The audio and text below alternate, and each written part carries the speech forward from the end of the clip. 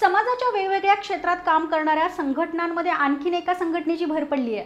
ही संघटना आहे तयार पोळ्या किंवा चपात्या पुरवणाऱ्या व्यावसायिकांची।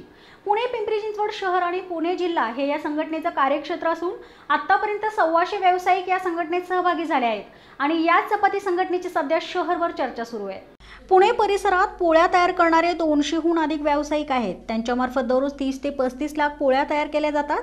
हिंजवडी आयटी पार्क, तळेगाव, भोसरी तसेच रांजणगाव, एमआयडीसी, खराडी, पुणे, पिंपरी चिंचवड शहरातील विविध हॉटेल, केटर्स या ठिकाणी त्या वितरित केल्या जातात। या पोळ्या तयार करणारे सर्व व्यावसायिक संघटनेत यावेत या दृष्टीने प्रयत्न सुरू आहेत। एकमेकांचं नुकसान करायचं नाही असा ठराव पहिल्याच बैठकीत घेण्यात आलाय। आपापसातील स्पर्धा, पाडापाडीचं राजकारण, त्यातून होणारा संघर्ष आणि सरतेशेवटी सर्वांचंच नुकसान या गोष्टी टाळण्यासाठी संघटना स्थापनेचा निर्णय या व्यावसायिकांनी घेतलाय। चपाती मागं नाही, गहू आता आम्हाला लोकवनचा गहू घेतला एमपी जातो, तो आम्हाला 26-28 रुपये किलो प्रमाणे मिळतो आणि त्याच्यानंतर तो गहू आम्ही शॉर्टेज करतो। इथं आल्यानंतर तो दळणाला गिरणीवर चक्कीवर नेले पर किलोला 4 रुपये घेतात।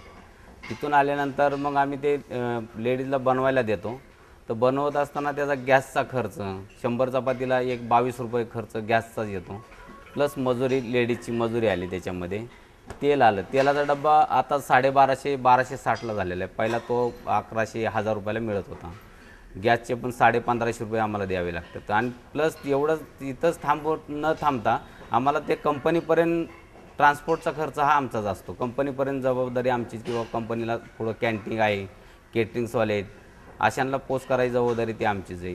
तर पूर्ण खर्च झाला तर आम्हाला ₹1.70 ते ₹1.80 असा खर्च येतो पर चपाती मागं।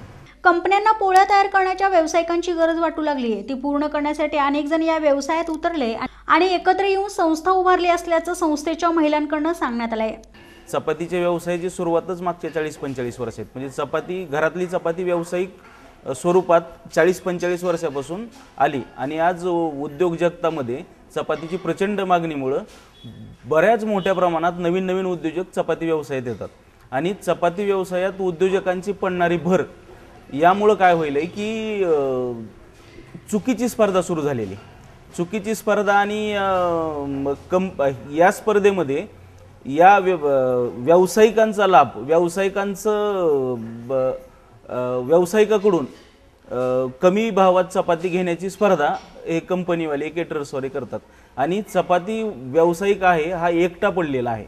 आर्थिकदृष्ट्या त्याची भयंकर पिळवणूक चालू आहे। त्याचं वेळेवर पेमेंट दिलं जात नाही, त्याला योग्य भाव दिला जात नाही आणि त्याची सर्व दृष्टीनं कुचंबना होते आणि या सर्वातून सर्वांच्या मनात एक धग होती किंवा आपण कुठेतरी एकत्र आलं पाहिजे आणि या भावनेतून सर्वजण अगदी उत्स्फूर्तपणे एकत्र आले आणि अगदी थोड्या कालावधीमध्ये या प्रचंड प्रतिसाद मिळाला आणि जवळजवळ निम्म्याच्या वर 1 महिन्याच्या आतमध्ये अगदी स्वयंस्फूर्तीने उद्योजक या संघटनेमध्ये सामील झालेले आहेत।